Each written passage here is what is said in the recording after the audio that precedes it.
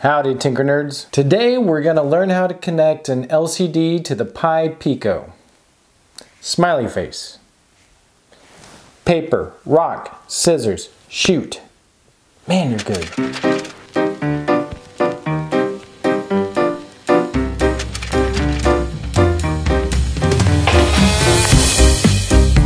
If you want to keep those knowledge gears greased, please be sure to subscribe and ring that notification bell. Last week I introduced you all to the Pi Pico, but now it's time to move beyond introductions and do something useful with this thing.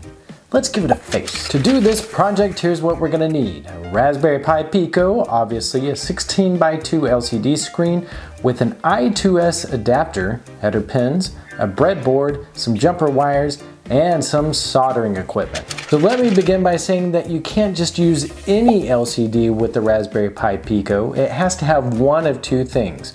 Number one, it has to have the right connectors, and number two, it has to have a supported library for the Raspberry Pi Pico in order for it to work. That's why I chose this simple display to start with. Now don't get me wrong, the Raspberry Pi Pico can support a lot more complicated and different types of displays, but if you're a beginner, I recommend going with this one. These little 16:2 LCD character displays are very basic, and they were one of the first types of LCD displays ever to exist. And if you want to learn more about them and even how to control them without any type of computer, then you can watch this little video by the 8-bit guy on his channel. The problem with these LCDs for beginners are all these different types of pins. Now, can you control this from the Pico? Yes, but there's a much simpler way to do it if you use this little I2C adapter. I2C is nice because it reduces the amount of pins from 16 to 4, and I2C is a much simpler way to communicate with the Pi Pico. Now we need to connect this LCD to the Pico, and the standard way of doing that is by attaching them both to a breadboard and connecting them using jumper wires. To do that, we need to solder some header pins to our Pico. I put the header pins in the breadboard first and just to hold them in place, and then I placed the Pico on top of them and soldered the pins to them. Now, soldering is a fairly simple skill. You want to place the hot soldering iron next to one of the pins to let it heat up. Then you can touch some solder to the other side of the pin to let it melt. And once the solder has covered the pad and the lower portion of the pin, you can remove the soldering iron and the solder. Now, wiring up the LCD is simple. Just make sure that the LCD is supplied with the proper voltage it needs to run. In my case, that's 5 volts. So I'm gonna be using the V-bus pin or pin 40 on the Pi Pico. And then the ground goes to the ground pin on the Pi Pico, and the SDA pin goes to SDA 0 or pin 1 on the Pico, and the SCL pin goes to SCL 0 or pin 2 on the Pico. With the wiring done, we can now press down the boot select button on the Pico and plug it into our computer. Then open up Thonny Python editor and let's get to coding. So it would be nice if you could just bust out some code to make the LCD do stuff. But before we can do that, we have to find libraries and drivers for the LCD that we're using. Libraries and drivers are a set of code that provides us with the core commands and functionality to get our LCD working. Without them, it'd be like trying to drive a car without an engine. Searching around, I found that GitHub user T-622 posted a nice port of an I2C LCD driver for the Pico. You could copy and paste the contents of each .py file, but if you're a Git user, you can also just clone the repository to your computer. Then open up each .py file in Thonny from your computer and then save them over to the Pico using the exact same file names. Now, before we can run a test file, we have to check one thing. Using the I2C protocol requires us to enter in the address of our LCD screen.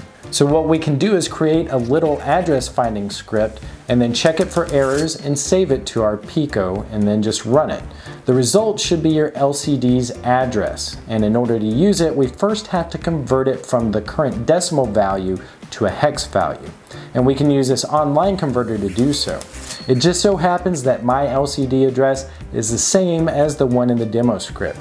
So it should be fine to just go ahead and run it and see if it works. Now that we got the demo working, we can write our own custom script to make it do the things we want it to do. I'm just going to create a new script and copy over the header of the demo script to mine. Then you also want to copy over these two lines from the main loop that declare the I2C and LCD variables. Using the clear command clears the LCD screen of anything that's on it, and using the move to command moves the cursor. So 0, 0 moves it to the top left corner. 1, 0 moves it to the next character in the first row.